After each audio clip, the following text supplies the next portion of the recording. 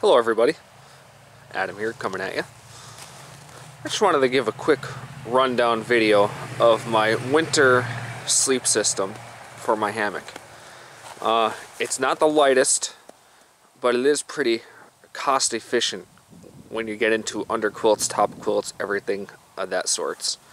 So first, I guess what we'll start off with is I got the Warbonnet traveler hammock with the cinch buckle suspension. Now that cost, I have all my stuff written down here, the traveler hammock. Now granted, I did buy all this stuff on sale, and these are the regular prices of what you could pick them up online for right now. The traveler hammock is about 19 ounces with the cinch buckle suspension and costs $70. My underquilt is a Hammock Gear Econ 0-degree quilt, and that was $179, and it weighs about 30 ounces. Now for my top quilts, I have the Snugpak hammock quilt, which comes in at about 39 ounces, which, you know, like I said, this isn't the heaviest setup here, or the lightest setup here.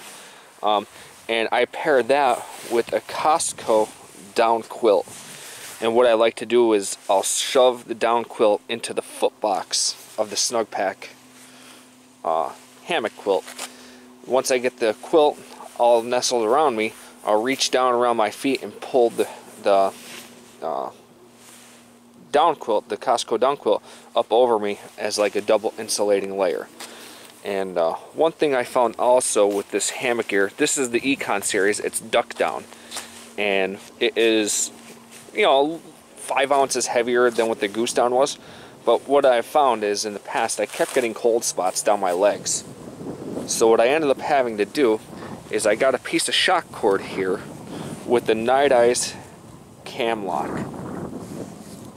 and that way I could adjust it up and down, and it holds the quilt tight underneath me, and it seems like it works out really well.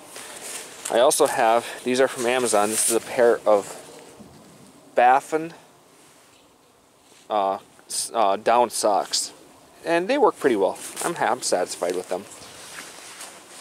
So everything all together, let's see here.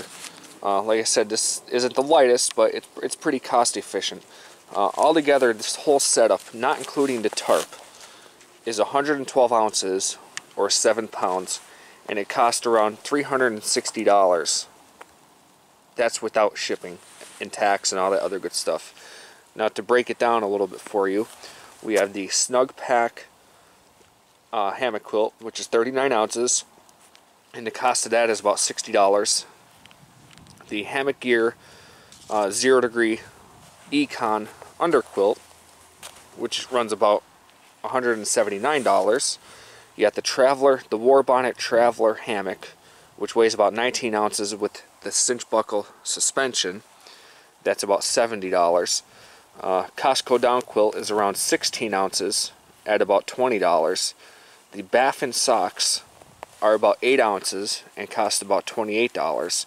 And if you want to throw my Mamajamba tarp in the mix, that was 12.5 ounces and at a cost of $115. But everyone likes to use their own kind of tarp.